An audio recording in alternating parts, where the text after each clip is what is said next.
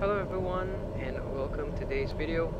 Here I'm going to show you how you can insert a GPS flight plan or an IFR flight plan into your G3000 in the TBM930 without doing it from the main menu.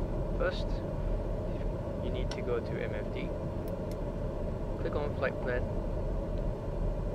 at the origin airport, KSFB in this case, enter at destination. For this example, we choose Fernandina Beach, so key KFHB, enter. So you have your origin and you have your destination. Now we need to add en route waypoints. To do that, let's go over to skyvector.com. So I've already created a flight plan. So what we need to do is we're going to insert the IFR waypoints from my flight plan. So the first waypoint is Kaiser. So we go over here, add en route waypoint, key in Kaiser, enter, and you have your first waypoint.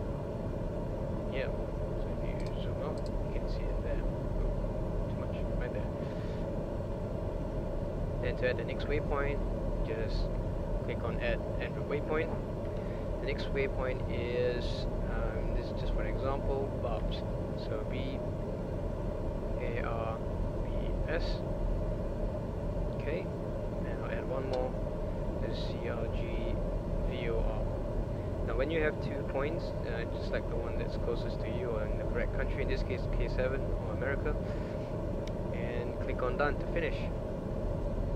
And there you have it. That's your flight plan. Hope it helps, and thank you.